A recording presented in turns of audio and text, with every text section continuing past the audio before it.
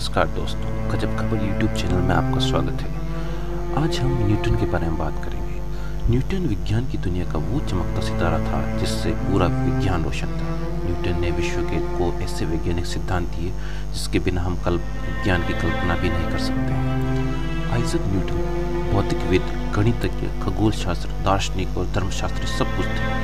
Newton के सिद्धांतों ने आधुनिक भौतिकी और इंजीनियरिंग की बुनियाद रखी थी।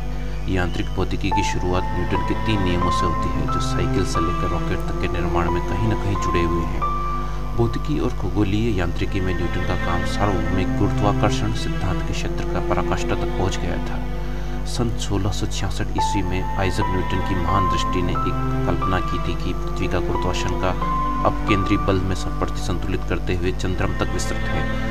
अपने अपकेंद्रीय बल नियम और केपलर के ग्रही गति के नियम से न्यूटन ने यह नतीजा निकाला कि चंद्रमा या किसी ग्रह का अपकेंद्रीय बल ज्यों-ज्यों घटता जाता है वैसे वैसे उसकी गति के केंद्र से दूसरी के वर्ग का व्युत्क्रम बढ़ता जाता है। आइए आपको उसी महान वैज्ञानिक की पूर्ण जीवनी से रूबरू करवाते हैं। न्यूटन का जन्म पूर्वी इंग्लैंड के लिंकनशायर के वुलस्ट्रोप गांव में 4 जनवरी 1637 को हुआ था।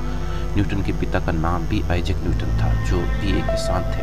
न्यूटन के पिता की मृत्यु न्यूटन के जन्म से कुछ महीने पहले ही हो गई थी, इसलिए उनकी याद में उनकी मां ने उनका नाम भी आइजक न्यूटन रख दिया था। इसके बाद न्यूटन की मां ने दूसरा विवाह कर लिया और बालक आइजक न्यूटन को वुलस्ट्रोप में उसकी नानी के पास छोड़कर अपने दूसरे पति के साथ चली गई थी।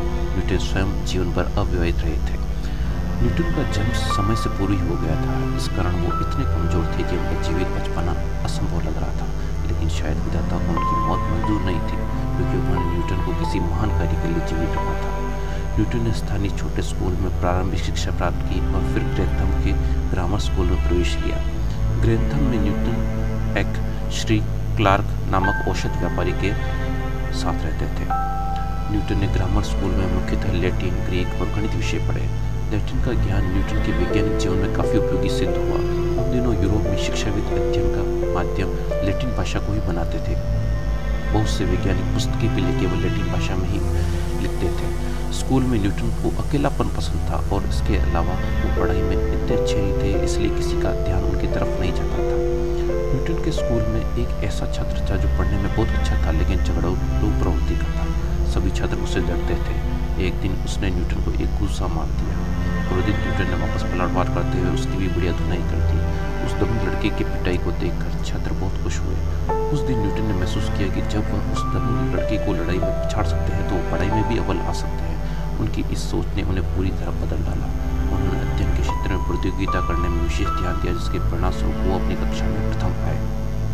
न्यूटन का रुचिकर कार्य था स्कूल में अकेले पढ़ना और यांत्रिक उपकरणों को बनाना। इधर सन 1656 ईस्वी में न्यूटन की मां अपने दूसरे पति की मृत्यु हो जाने पर वापस वुलस्ट्रोप लौट आए। सन 1659 में अंत में न्यूटन की मां ने न्यूटन को स्कूल में जाना बंद करवा दिया ताकि वो उसके फर्म की देखभाल कर सके। न्यूटन ने अपनी मां का कहना मान लिया, लेकिन वो फार्मिंग में अच्छे साबित नहीं हुए। पुस्तकें पढ़ने में रुचि पर ध्यान देने के कारण फार्मिंग में उनकी लापरवाही हो गई। कई बार उनके पशु दूसरे किसानों के खेतों में पहुंचकर उनकी फसलों को नुकसान पहुंचा देते थे, जिससे न्यूटन को आर्थिक हर्जाना पड़ना पड़ता था। न्यूटन के मामा आइजक न्यूटन को ट्रिनिटी कॉलेज कैम्ब्रिज में पढ़ने हेतु भेजना चाहते थे, क्योंकि वो खुद कैम्ब्रिज में स्नातक कर चुके थे। जब ट्रिनिटी कॉलेज में प्रवेश हेतु न्यूटन को तैयारी की जरूरत थी, इसलिए उन्होंने वापस स्कूल भेजने का फैसला कर लिया। Grammar school master Henry Stokes ने न्यूटन को बिना किसी किराए पर अपने घर पर अपना स्वीकार कर लिया। 1960 ईस्वी की सर्दियों में न्यूटन अपने स्कूल आ गए और कैम्ब्रिज में प्रवेश लेने हेतु तैयारी में लग गए। 1961 में न्यूटन ने कैम्ब्रिज विश्वविद्यालय के ट्रिनिटी कॉलेज में परीक्षा उत्तीर्ण कर प्रवेश ले लिया। यद्यपि कैम्ब्रिज में 14 वर्ष की आयु के किशोर को ही प्रवेश मिलता था, किंतु न्यूटन को 19 वर्ष की आयु में प्रवेश मिला था। अब न्यूटन की पढ़ाई का खर्च निकालने के लिए कॉलेज के मित्रों और धनी छात्रों को यहाँ काम करना पड़ता था। अध्ययन के समय न्यूटन अपनी पुस्तकों में इतना खो जाते थे कि उन्हें अपना खाना पानी ही याद नहीं रहता था। न अपनी पोशाक पर ध्यान देते थे और न नहा पाते थे। न्यूटन ने गैलीलियो, केपलर, डेकार्ट और यूक्लिड की रचना को ज़्यादा पढ़ा था। ऐसा कहा जाता है कि उन्होंने यूक्लिड को पढ़ना इसलिए शुरू किया था क्योंकि वो नक्षत्र विज्ञान की एक पुस्तक के कुछ चित्रों को समझने में नाकाम रहे थे। हालांकि उन्होंने इस पुस्तक को एक तुच्छ पुस्तक समझकर अलग रख दिया था, किंतु अपने शिक्षक के समझाने पर इसे पुनः पढ़ा था। अप्रैल 1664 ईस्वी में न्यूटन को छात्रवृत्ति मिली, इस कारण वो 1668 तक कैम्ब्रिज में रुके थे। इस अवधि में न्यूटन ने BA और MA की डिग्री ली।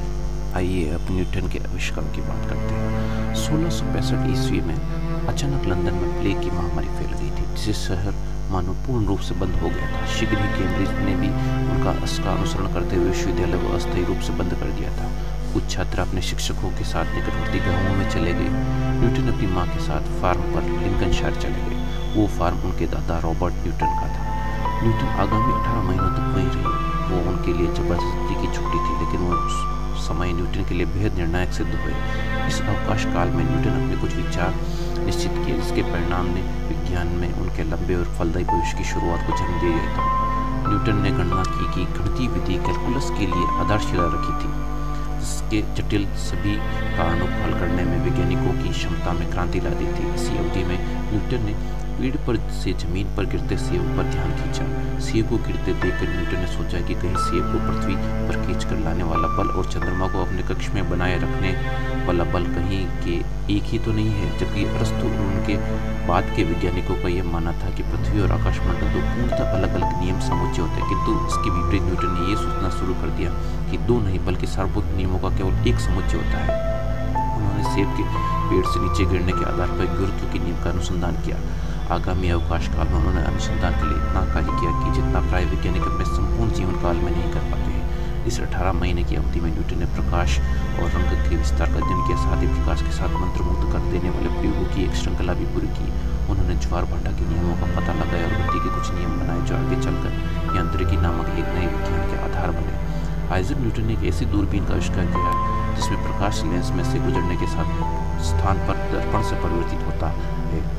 उनकी दूरबीन से 2.5 सेंटीमीटर का दर्पण लगा था। आज भी कैलिफोर्निया के माउंट पालोमर विश्वविद्यालय में एक परावर्तित दूरबीन है। यह उनके सिद्धांत पर ही बनाई गई थी, जिसका दर्पण 500 सेंटीमीटर का है। न्यूटन ने प्रकाश की प्रकृति को समझने के लिए ऐसी खोजें की जो प्रकाश के विज्ञान में अत्यंत महत्वपूर्ण सिद्ध हुई। इस विज्ञान का संबंध प्रकाश दृष्टि से और चश्मों और दूरबीनों और सूक्ष्मदर्शियों के लेंस बनाने से है। न्यूटन इस निष्कर्ष पर ही पहुंचे थे कि सूर्य का प्रकाश जो देखने में लगता है ये लाल, नारंगी, हरा, पीला, जामुनी और बैंगनी 7 विभिन्न रंगों से मिलकर बना है। ये इंद्रधनुष के रंग है और यह रंगावली स्पेक्ट्रम कहलाती है। उन्होंने पवन चक्की, छलघड़ी और धूप घड़ी बनाई थी। ऐसा कहा जाता है उन्होंने 4 पहियों वाली एक घड़ी का भी आविष्कार किया था, जिसे एक चालक द्वारा चलाया जाता था। इसके अलावा न्यूटन ने कागज की लालटेन के साथ पतंग उड़ाकर रात में UFO का भय भी पैदा किया था। उसके बाद न्यूटन ने अपना ध्यान गुरुत्वाकर्षण के सिद्धांत और गति के अध्ययन में लगा दिया था। उन्होंने अपने प्रारंभिक सिद्धांतों को परखने, प्रामाणिक और करने और सुधारने में करीब 20 वर्ष व्यतीत कर दिए थे। इस महान वैज्ञानिक का निधन 20 मार्च 1727 को 84 वर्ष की उम्र में हुआ था। आइजक न्यूटन प्रतिभाशाली वैज्ञानिकों में से एक थे जिन्होंने विज्ञान के विकास में अकेले इतना कुछ किया जितना इतिहास में किसी ने किया हुआ। यह कहना अतिशयोक्ति नहीं होगी कि आइजक न्यूटन अकेले ऐसे वैज्ञानिक थे जिन्होंने आधुनिक विज्ञान के विकास में सबसे महत्वपूर्ण योगदान दिया था। वो रमणीय सहानुभूति प्रमाण की एक रूपरेखा बनाकर प्राचीन काल के सभी वैज्ञानिकों की उपलब्धियों से आगे निकल गए थे। तो दोस्तों, आपको न्यूटन की जीवन पसंद आई है तो हमारे चैनल को सब्सक्राइब करना न भूलें। अगर आपको वीडियो पसंद आया हो तो चैनल को सब्सक्राइब करना न भूलें।